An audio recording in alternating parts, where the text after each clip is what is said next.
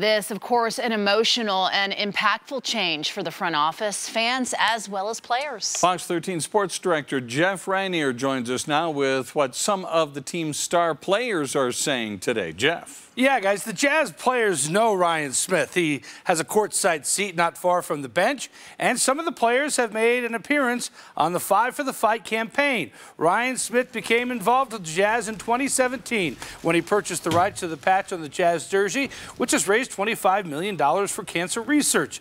He's expressed interest in buying the Jazz in the past and jumped at the opportunity when it became available, with the agreement that he will honor the Miller Family Trust and keep the Jazz in Utah. Jazz players reacted on social media. Rudy Gobert tweeted, "Excited to have Ryan Qualtrics part of the family. I know that he is completely dedicated to make this organization the best it can be and to continue to be great work being able to for our communities. Also very grateful for the Miller family and the amazing organization that they have built over the years. It's a new chapter for the Jazz, but they will forever be a big part of this team, and none of this would be possible without them." And from Joe Ingles, thank you to Gail and the entire Miller family for everything you have done for the Utah Jazz. You risked everything to buy the team and keep it here in Utah.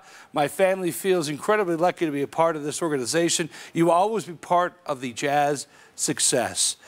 They did take a big step years ago, 35 years ago, when they bought this organization for around $20 million. Now $1.66 billion selling it to Ryan Miller. We'll have more on the sale of the Utah Jazz to Ryan Smith coming up in sports.